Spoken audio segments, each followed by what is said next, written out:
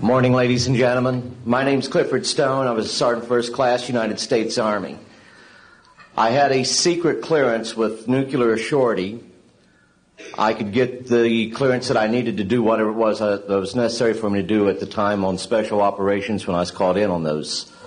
What I'm referring to here is that I was involved in situations where we actually did recoveries of crashed saucers, for lack of a better term, debris thereof. There were bodies that were involved with some of these crashes, also some were alive. While we were doing all this, we were telling the American public there was nothing to it. We were telling the world there was nothing to it. I'd like to go into detail on some of the cases about the nuts and bolts cases right here, but I will be available if you have any questions concerning my involvement in this. You can talk to Dr. Greer to arrange for me to get to talk to you. But the whole situation is, we've set back, we've told the American people that there's no such thing as UFOs. I've been involved where we have recovered these objects. We know them to be of extraterrestrials. In 1969, I had an event that happened to me while I was stationed at Fort Lee, Virginia. We went to Indiantown Gap, Pennsylvania. That would be my first exposure to any time that we would be recovering an unidentified flying object. When we went there, we already had people that was already in the facility. We were a backup team, which was supposed to be NBC because there was supposed to be some nuclear materials that was on board this craft. Later on, most people involved were to be told that there was nothing on board it. It was nothing more than just a crash of one of our aircraft. I know better because I was one of the people that approached it with a Geiger counter to get surface readings. I was the first person to go ahead and see that there were bodies on it. That would be the first of approximately 12 events. UFO crashes are not events that take place every day. They're rare. I know we're not alone in the universe. I know that the absence of evidence is not evidence of absence. It's evidence that has been denied to the American people.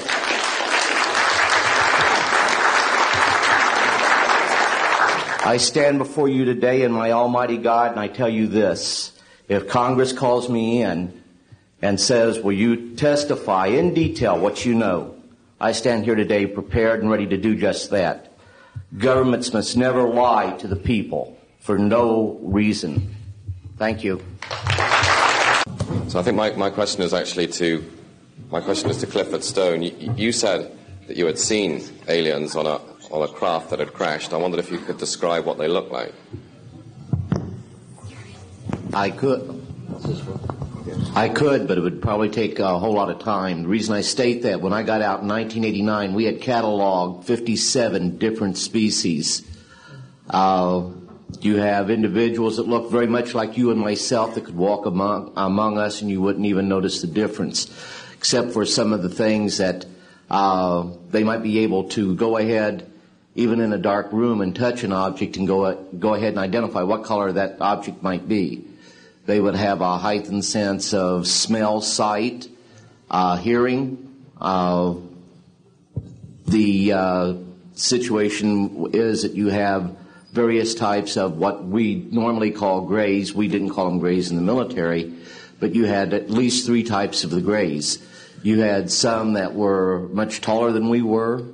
The unique thing that I'd like to point out for the most part is that the entities that we did catalog were in fact humanoid. Now this created a situation where the scientific community was trying to figure out why that would be the case, because you would expect that if life evolved on other planets that they would take on some type of other being, so to speak, not necessarily look humanoid or be bipedal such as we are.